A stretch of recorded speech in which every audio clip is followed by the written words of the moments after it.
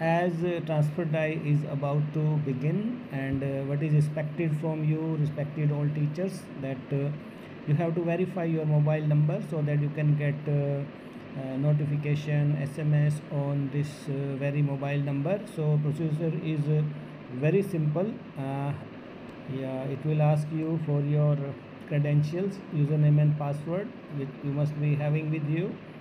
Signing in, it will take you, yeah, it is there, by going to my profile, personal profile. Yes, cross this here, and you will see, do not change anything. Next, until you reach here, contact details, go to next again. uh, you are at address now. Yeah, contact detail are here. You can see your numbers already there. You have to verify it. Add correction request me, you can click here, and it will ask you to verify primary mobile number. This is your mobile number, so clicking this green button, it will give you an OTP. Thus department will verify it. You can see here.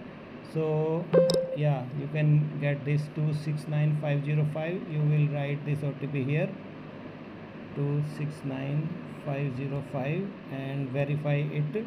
Then you will get message that your phone is verified. So very simple. Still anything, feel free to ask me by going to comment section.